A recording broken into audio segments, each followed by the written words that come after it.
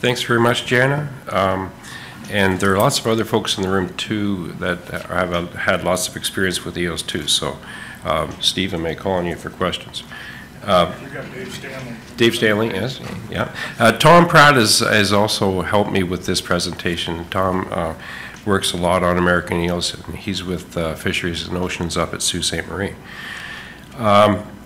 So the first thing I wanted to do is give you a little bit of information about the eel's life history. They range from the Gulf of Mexico right up to Labrador. Actually, this past year there was one observed in the Mississippi River system, which used to be part of their range.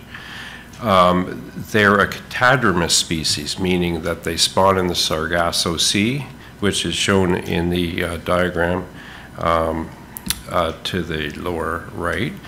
And then they, or it's thought that they spawn there, and then their young travel on the ocean currents up to the fresh waters where they mature. And if you see those different circles around the Sargasso Sea, those represent the size of the larvae. So the inner circle is 15 millimeters, the second is 30, and the largest one is outside of the limit. And I'll come back to that in a second. It's also thought that they are panmictic, meaning they're one genetic stock. One update for you that I found very interesting was, until now, the evidence for eels spawning in the Sargasso was based on the size of the larvae, as I explained. There's some tagging work being done by Fisheries and Oceans and Laval University out of Quebec, and they've put backpack receivers onto some eels, release them off Cape Breton, and track them to the northern edge of the Sargasso Sea. As you can see from, there's no way to point at this, is there, Nick? No, it doesn't work that way. So the little line on the upper diagram shows the path of the eel going along the coast of the coastal shelf and then going down to the Sargasso Sea. The bottom diagram shows that there were two different phases of the migration, one along the coastal shelf, and then as it goes out into deeper water, the eel starts going up and down in these oscillations daily, diving down to up to 600 meters. It's thought that this would reduce predation on the fish as they migrate. The conservation status of the eel, there's not a huge update here other than that the U.S. decided that listing of eels was not warranted during 2015. So it is listed as endangered in Ontario and threatened in Canada. A couple of indicators that I wanted to point out to give you an update on. We have Bay of Quinte trawling that you'll be hearing about later on from Jim Hoyle.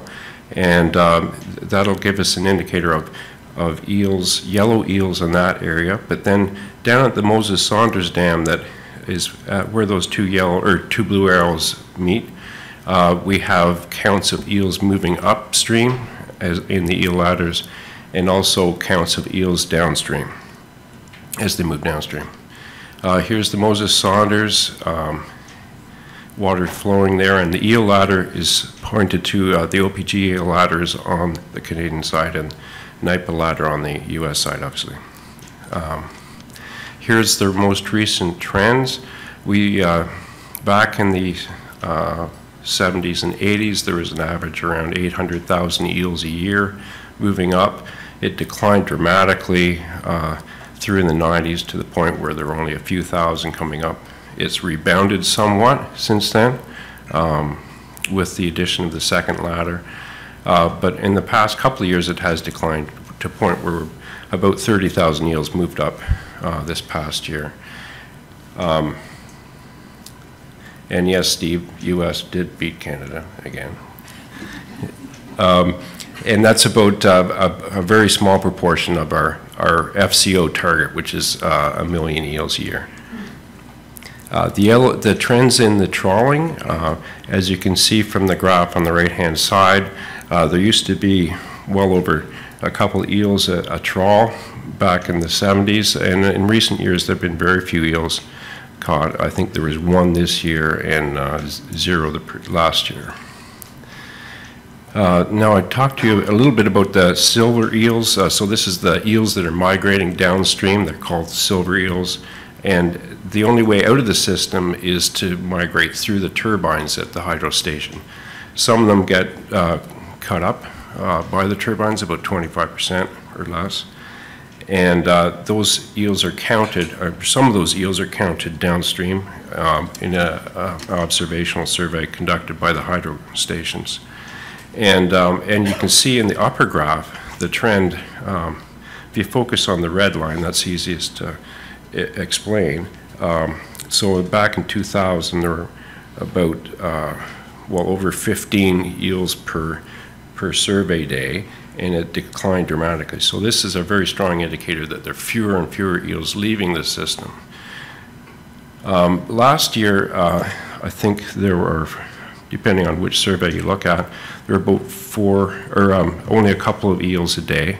But one thing that we've noticed over the past few years is shown in the lower graph, and that is that the age in particular, which is shown by the blue line, has declined dramatically from over 20 years of age, so that the age is shown on the right-hand bar axis.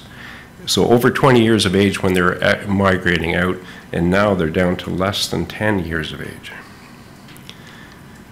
One of the things that's being done to try to address the decline in eels is OPG has an action plan, annual investment of over $500,000. And there's been 2 series of plans. We're currently in one that runs from 2013 to 2018. The plan consists of monitoring of eels that were stocked in the past, a trap and transport program, operation of the ladder, and operation of the tailwater survey, and then lastly, a focus on trying to reduce the mortality of eels as they migrate downstream. So back to the stocking. Between 2006 and 2010, 4.1 million glass eels, as they're called, were captured out on the east coast in fisheries there and were translocated up into Ontario. All the fish were stocked and they're put through a rigorous health assessment prior to release. These results are the work that Tom Pratt has done in the upper St. Lawrence River and in the Bay of Quinte, and shows that on the upper graph it shows the density, number of eels per hectare. Lower graph shows the biomass of eels. And the eels have persisted very well. They've grown quite rapidly. So that's very encouraging. One discouraging thing is that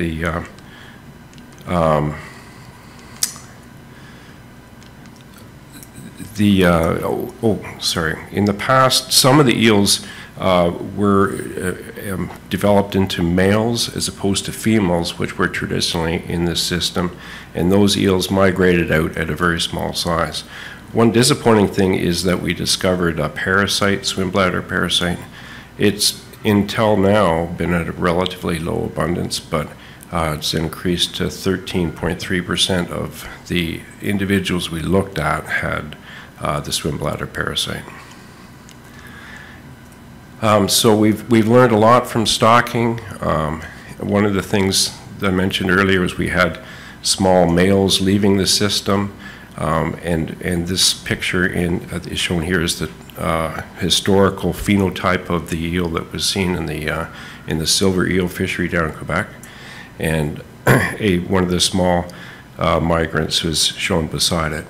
Fortunately, in recent years, the eels seem to have been growing to a much larger size, which is what we would like to see. A second component of the OPG action plan, they're working on trap and transporting eels. So eels are still caught as a bycatch in the commercial fishery that's conducted in Lake Ontario and the St. Lawrence.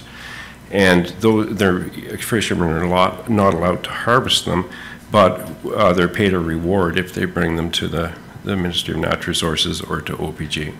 From there, they're picked up by a consultant and transported down to Montreal. And it's only the large eels we collect, ones that we feel are likely to migrate in the near future. So they're moved around all the dams so that they can avoid that mortality during migration. It is possible to assess evaluate the success of this program because there is a silver eel fishery still present in Quebec, big weir fishery down at the estuary.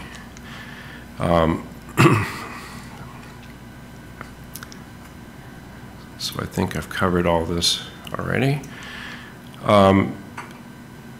So here are the results by year. We've had, in the red bars, are the results for the spring trap and transport above the dam. And then the blue bars are the spring trap and transport in Lake St. Francis, which is the area just downstream of the Moses Saunders Power Dam. As you can see, it's a lot easier to catch eels at Moses Saunders, but we have been successful in catching some upstream. Recently, we found that the fishermen were catching a lot of eels in the fall upstream, so we extended the program to include that. And the green bar shows the results for 2015. So we caught almost 500 additional eels using that fall trap and transport. And the other thing to mention is that this has been evaluated with tagging, so the eels do seem to migrate out of the system towards the spawning grounds within a few years of release downstream. One other thing to mention is we tagged some of the eels with acoustic tags and released them at Glenora. And we released, was it 7 on October 9th and 6 on October 14th, or maybe I got it reversed. But the idea was to try to see whether these eels moved downstream the way all these eels were stocked eels, we feel, and to see whether they would migrate downstream. And on the y-axis here is the distance upstream or downstream from Glenora. So if the eels are moving towards the bottom of the graph, that means they're moving out of the system. And the majority of the eels did move out of the system. And in fact, our colleagues in Quebec observed 3 fish in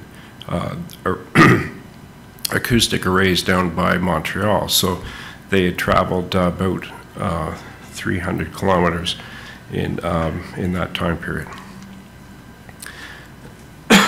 About the Eel Passage Research Center, this is the other thing that OPG is doing, is contributing towards research to try to reduce the mortality of eels in hydro turbines. One of the things they did in 2015 is they investigated using electricity, vibration, electromagnetic force, or water velocity gradients to try to guide eels from one place to another. And this could be used to try to get eels towards a bypass, it's hoped in the future. It was done in a large flume tank at Alden Labs. The results were really quite difficult to evaluate, although electricity and vibration did show some promise. Another activity was at the Iroquois Dam. 3 different technologies were used to try to evaluate, could you detect eels in the wild, so that if you put some kind of behavioral stimulus on them, could you see if they reacted or not? And so they evaluated a split beam, hydroacoustics, a medium range multi-beam sonar, as well as a shorter range, like a Didson camera type thing. And this was a really difficult experience because the water velocities are normally 1 to 2 meters per second at the Iroquois Dam. They actually ended up being higher than normal during the time they deployed these things, and there was a lot of debris in the system also. So they were able to determine that eels were there based on the shorter range multi-beam, but the other technologies were less successful.